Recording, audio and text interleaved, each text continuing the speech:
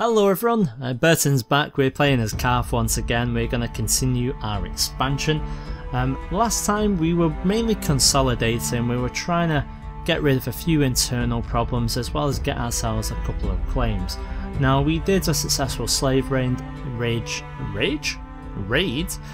Ashabad, and now we're going to continue and see what else we can get out of this situation. Now I think one of the things that we'll probably have to go ahead and do first is start with our expansions. It's been a while since we've done a colony. The two that we have done are really coming to fruition now. They should start building levy fairly soon. I say fairly soon, we're still waiting for them to come to fruition. I don't really want to spend another loss of money, another 1,000 potentially to start another colony until these two are fully up and running. So that's what we're waiting on in regards to that. With ourselves, we've had a quick look at our vassals last time, and we can see it's the usual people who we have marked as special interest that we're going to be keeping an eye on. And mainly, it's the princes of the 13, the Tourmaline Brotherhood and the Spices. Each and every one of them are being watched very, very closely. Fortunately for us, our liege loyalists are more than outnumbering anyone who wants to either lower the crown authority, which is not going to happen. In fact, I'm very tempted just to put it up, just to spite them, but we're not going to. We could go ahead and raise taxation. We're not going to. We want to grow. So in order for us to grow, we're going to have to keep on generating the revenue. As you can see, our monthly balance is going up nicely, about 10 or 11 gold, and that's not bad considering the outlay that we actually have. Right, so let's have a look where we're at. So Taganaria, she was in Hoshbrook, which as we know was here in Lazosh lands. So we're trying to expand into this range now. We would have an option very soon, probably with new gifts. However, I'm not overly keen on attacking King Gradzam. We can declare war, and it's a slave raid on Bone Coast. Let's have a quick look at him. 26,000 men, so any slave raid there is not going to be the wisest of moves. I prefer to attack him once we've only got a few claims perhaps, and then we can take things that way. I'd much rather progress down into Pharos. I'm pretty sure that it wouldn't be too long before we can go ahead and do another slave raid down there. Now it's quite unfortunate in a way that we haven't been able to get ourselves claims as fast as we like. One of the good things is, when we took the region here, we are very much on our way to building the levy back to its maximum. And we're going to be keeping a hold of this because, as you can see, look how many people that gets us. Just under 8,000 heavy infantry. That's great. Could be better though. What would the castle town get us? 2 income. Now, it looks like one of the Spices has died. So we can either do 2 income or we can do a smart thing. That would increase the garrison size by 5%. Oh, my daughter appears impulsive. She's unable to tell right from wrong. I'll give her a pat on the head. I'm fine with that. Yeah, so what would 5% garrison size? Wouldn't be too bad considering it's 9,000 at the moment. Is it worth 225? No, not at this very moment it's not. If anything, we are only going to be improving the places that we are we're wanting. A husband and wife musical couple have arrived from Liss. Their performance ranges from vulgar satires, sounds interesting, to political surveillance, and everything in between, including songs and poems of courtly love. Well, forget the freaking poems.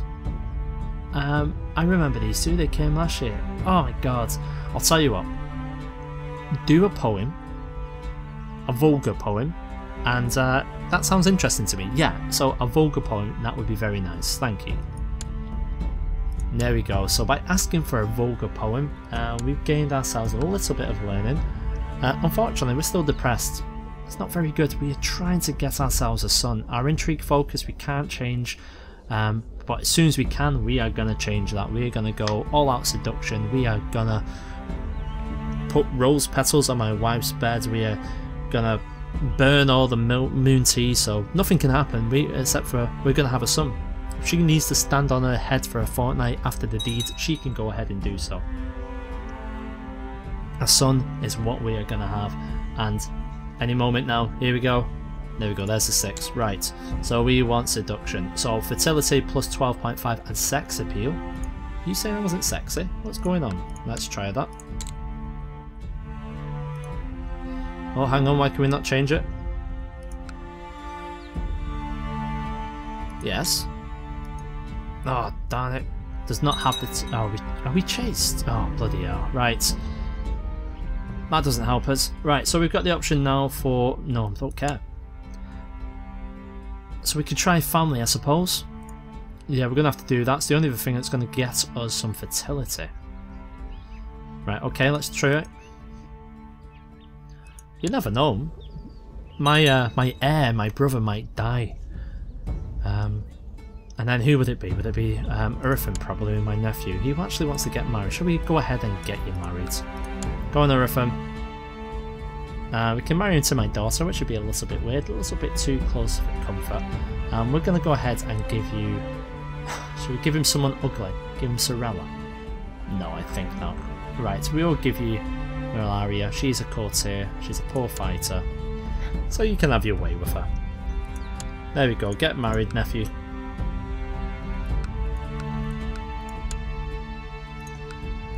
Right, anything else going on here? So, known plots have dropped down quite a bit, and it looks like Viserion is still causing havoc. What have you done? We need to do something. So, Prince Vagon of Marina, what have you done? He's actually maimed. It looks like he's tried to do something with the dragon. It's not quite worked. Poor lad. Peace be with you, understand, and we've accepted. Okay, brilliant, we'll take that. So Bashabad, it's been a while since we declared a slave raid, and we've got the Sand Road. If we win the war, it'll be sacked. Okay, yeah, we'll go ahead and we'll do that. We have to keep our troops motivated after all, so we're going to go ahead and pull up 2,200 from these, and 1,900. Who have we got there? They've got 9,000. You know what? You're a friend of ours. You would support us. So we're not going to call up your men just this moment. What can they actually pull up? Let's see. They should still be a little bit problematic from last. 11,000 they can pull up. Okay, well we'll see how we get on with these 4. If need be, we can always call up another 3.5, but I'm not going to do that. What about you guys? What have we got here? Another 2,000. We're still rebuilding troops in the capital, so we're not going to try and touch the troops directly under ourselves. In terms of other things, what else is worthwhile doing? I think we're just going to actually see how this plays out with this small selection of troops that we're sending up here. We're not going to overextend, we're going to do just enough in order to get ourselves some slaves to sell. Because right now I think we can actually sell some more. Yeah, so we do get an option, and then we'll probably be able to get another 400 gold. That would be quite nice. We might use that in order to get ourselves something else.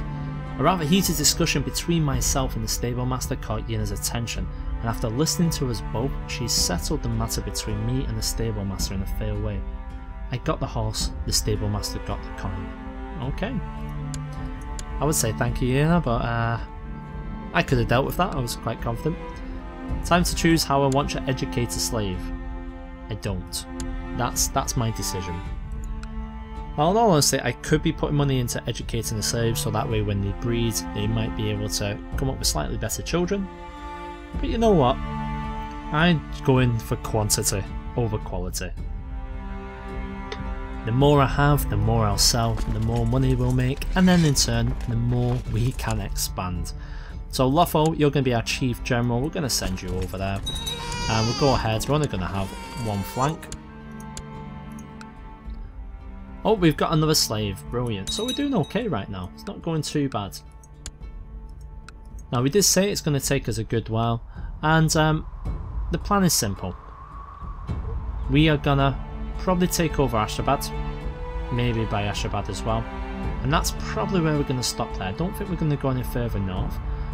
These guys are going to act as a buffer against the Dothraki horse lords, and then we're going to push this way. We're going to start. We've said many a time now we're not going to be doing anything against GT. They're too strong, and it's just good how they are not aggressive at all right now. That's probably because he's called the Orange Emperor. I don't know what that means. He's a slave owner, so he must like us a little bit. Foreign religion and cruel, yeah, well, you know. Let's have a look here. Oh, it doesn't actually explain much at all. Right, so that's what's actually going on. Now, because we are currently here, is it worthwhile us doing anything else? To be honest, not really. There's not a lot for us to do. We can revoke a lordship of Faris if we want, or we can kill my wife, which we're not going to. Alright, so what have you got? You're 57 years old and you want me to pay for this? No. I fear my daughter is too cynical for her age. Well, let's have a look at this. So I'm cruel, so I fear nothing. You're clear-sighted. Clear-sighted. So she's coming along, okay, she could be a lot better. Nothing's happening in Lazosh. I'm a little bit worried that this is taking too much time. In fact, is there anyone who would actually be better in the position? No. 18 is about as good as we're going to get. She's getting on a bit right now, so I think we may abandon this very soon. She's been trying for a while now and nothing's actually coming to fruition. In the meantime, we're waiting too long. I think it might be worthwhile as either going on to take out Caravana. But you know what, that's not really a prime target. Look at the level in the garrison, maybe not. And we've got another slave, brilliant. It looks like our armies are about to take the Sand Roads as planned. Victory, so we've taken the Sand Roads. Dothraki has started breaking the rules of games she plays with other children. Apparently she thinks winning is more important than fair play. My daughter learns very quickly. There we go. So I'm actually quite happy she's become a little ruthless girl. She's only what, 8 years old. She's not married to anyone. My wife Soralia has complained about me being absent so often, so when I found some extra gold to spend I decided to buy something nice, maybe some sort of jewellery, so that's 5. Right, we're gonna go Ruby. No reason we're going Ruby, because we're trying to buy ourselves a son. So we got some victory there, that's increased the war score up to 24, and we're gonna continue to besiege it. It's only a tempo left now, that shouldn't last too long at all, and then we'll see where we go from there. Victory, so 31%, so we're going to move them closer into Lasiyag lands. We've got quite a large garrison, 5,000. We may have to call for reinforcements after all, but who would the reinforcements be sent from? There's only 1,000 there. Let's see how we actually get on first. In fact, we'll go ahead and call you guys up. Unfortunately, there's not enough ships. Who's this? My corsair? I have no time for you. You go there, we'll disband you guys. There we go. Right, get on the boat. Or we'll send them straight up here. Oh, in fact, we've got enough men. That's good. We'll send you up just in case. Disband the fleets, please. Brilliant. Okay. So, while that's all happening, let's pick ourselves a new target. The Lazarosh lands is not going well. Do we go for the Bone Coast? Do we start pressing into New Gis? It might be an idea, then we can be a coastal empire. Or do we go south? Do we go to Pharos? Pharos is a much smaller prize, but it would be easier to take. Now, I'm not one for easiness. That's something a little bit interesting. Port Morak.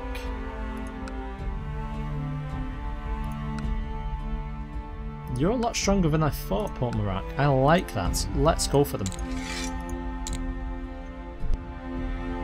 So obviously right now we're trying to cherry pick the places that we're going for. We want them to be fairly strong. Like for example, Zabad's there. Wow, they're not too bad either.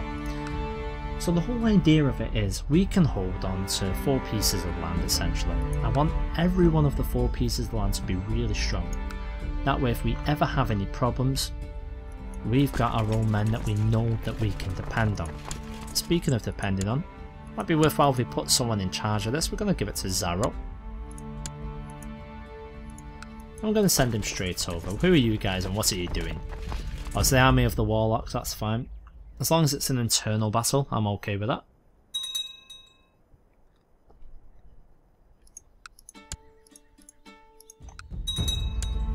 Now, I still haven't married my eldest daughter. It might be time to do that. I mean, the top person is a courtier.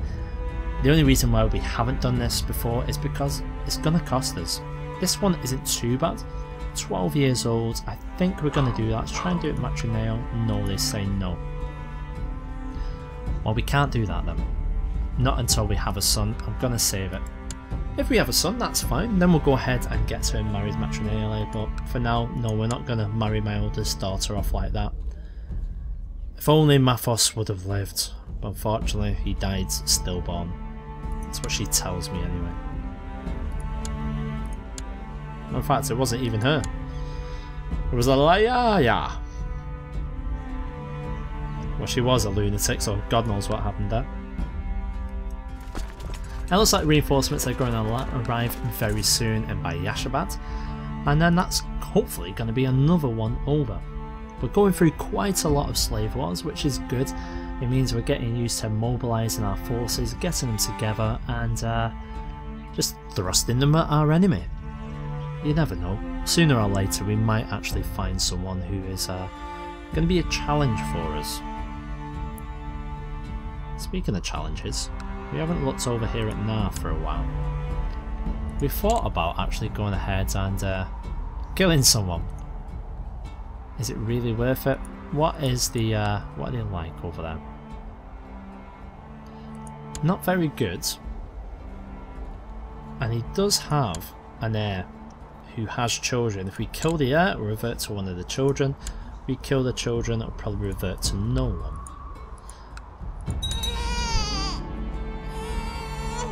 He doesn't like us, so it's only going to be a matter of time before he goes ahead. Doesn't like us. Foreign conqueror, usurped my title, how dare you. We'll see. Oh, we've had another slave child, that is good. Taliba has arrived at our court. I'll take that.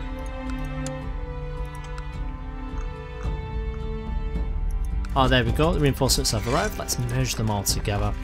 They're holding out for a long time, which is fine. I like that. I've discovered another plot to trying to buy someone's loyalty. When you put an end to that, I've got other things to attend to, such as this. Yes, fate smiles upon me. Sarala is pregnant. Please, please be a boy. We gain 5 prestige. Gonna have to wait 9 months before we find out what we've got. If it's a little boy, we're okay. We're gonna throw everything we can at him. Oh no, well my courtiers has caught grayscale. It seems the Undying Ones do not favour her. That is not good. Who's she married to? Methios. Can we get rid of you somehow? Firstly, stop breeding. We don't want you to start spreading that.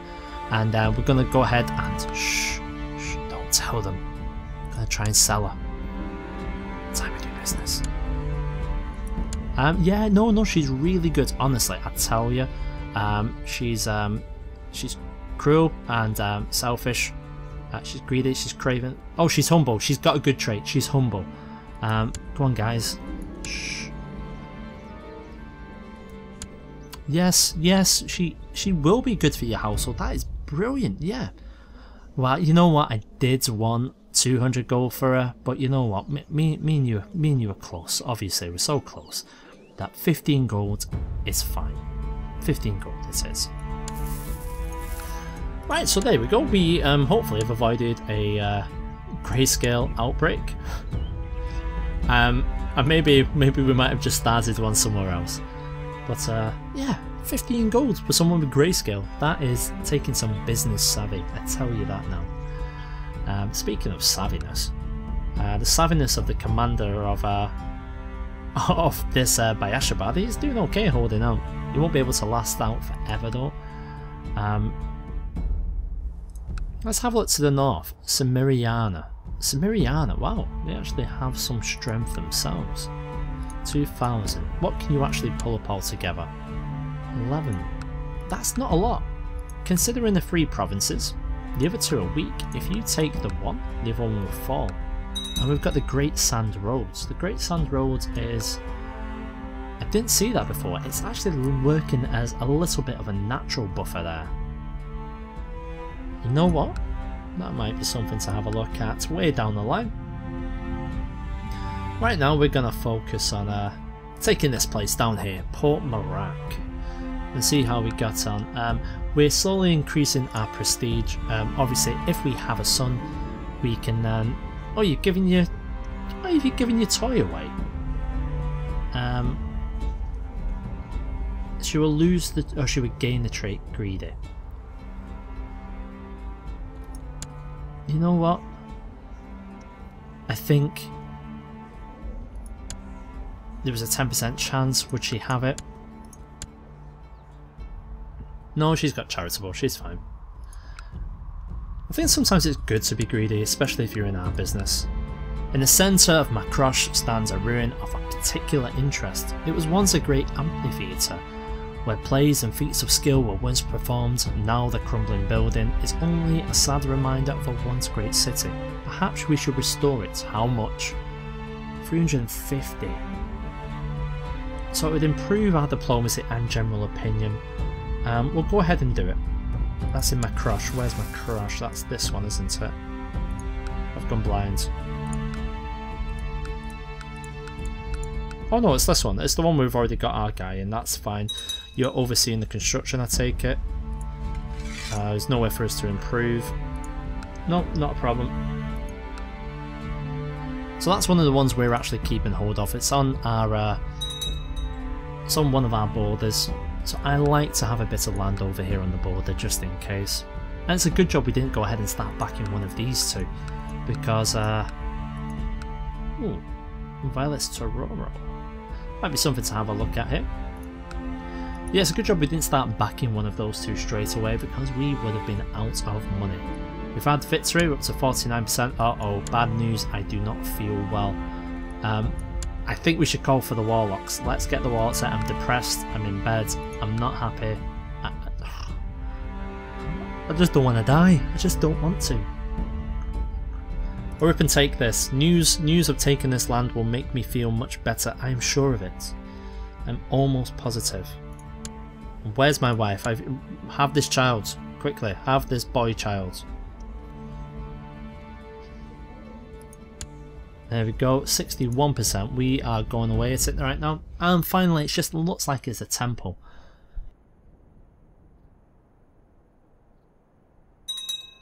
And once we take this temple, that should hopefully increase the score enough.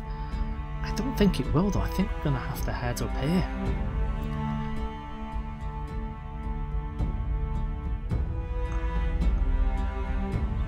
Anytime, let's go. So 476 of the defenders, we've still got 4,500 or so. We've lost over 1,000 men taking these pieces of land, but that's what you can expect. Look where we are. We're in the middle of a wasteland essentially. Ah, after all that, another daughter. We're gonna call her Shy.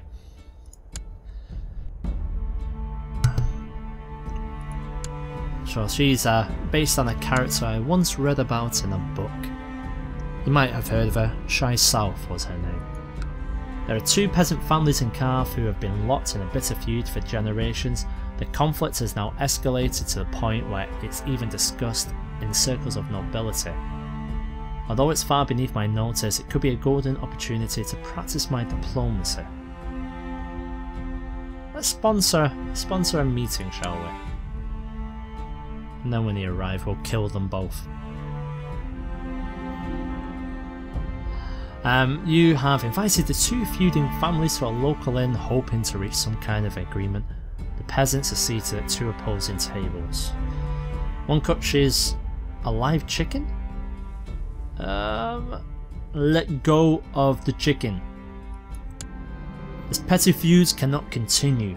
What do you suppose would happen if great noble houses fought each other as you do, instead of working together for the common good? You must learn from our shining example. And then they just shout me down.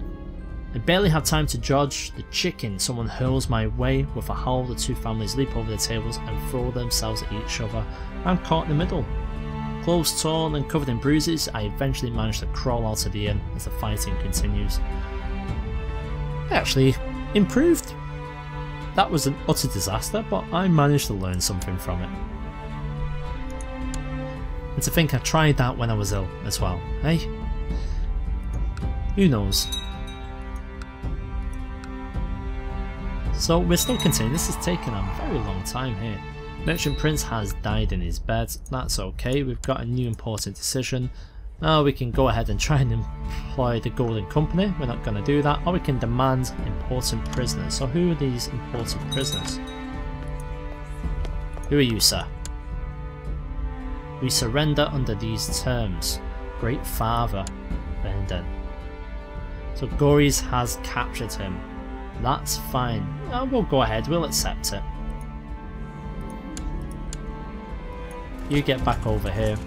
Well done, Gories, you've done well there. And we could have asked him to transfer them over to us. You know what, but he deserves to make his own money. So we've got ourselves another slave raid victory, and that's where we're going to end up with this episode here. So right now we're keeping the blades of our army sharp. We're continuing to practice in preparation for taking something which is going to be a little bit more of a challenge. If you're still liking the series, and I hope that you are, and you guys know what to do, just raise those thumbs. Cheers.